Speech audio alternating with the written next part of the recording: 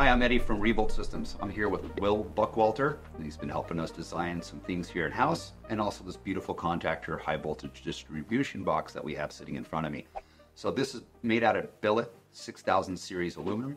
Like every one of our products, we love billet here. We love the robust functionality of billet and the fact that it does dissipate heat. This is a fully watertight enclosure for basically everything that you'll need in your contactor box. That goes from pre-charge to contactors to accessories, everything you'll need. And we also built in a bunch of strain relief in this thing to make it as installable as possible in the places that people's feet may get into as well. Like for my car, this is underneath the dash. Oh. People like to kick it, and you know, bad things may happen. So Will, why don't we talk about what's inside this box? Cool.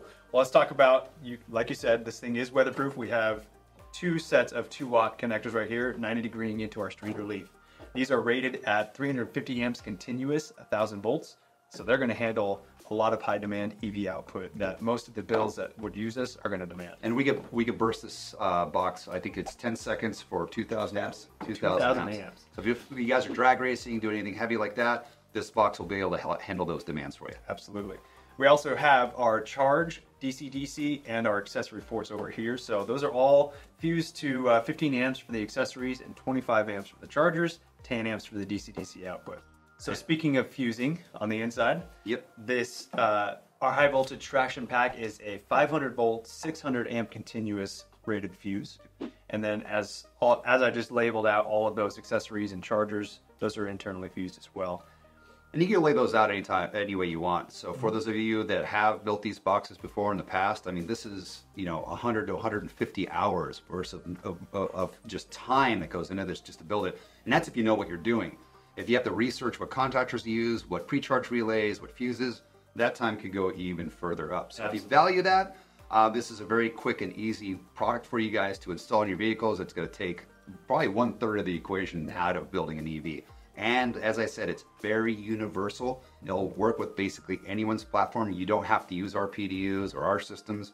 You can use anyone's because all the inputs on this are analog. Yes. We do have CAN bus as well for the current sensor. What kind of current sensor? We have an IVTS. This one right here is what we have in standard in our boxes. It's 1000 amp rated.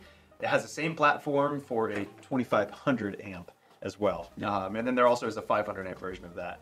But like Eddie said, all the research has been done. We are using the coolest running contactors and mini tactors and pretty much the highest accuracy CAN bus current sensors that we can find as well. So everything has been really well thought out and put into this. And so pre-charge relays, accessory relays, full main contactor relays, basically everything you're gonna need to manage your high voltages are in this box. So with that said, I hope you guys enjoyed this little clip about our junction box, also known as a contactor box, PDU, all kinds of terms. If you have any questions about it, leave the comments down below, or you can email us at info@revoltsystems.com or check out our website at www.revoltsystems.com.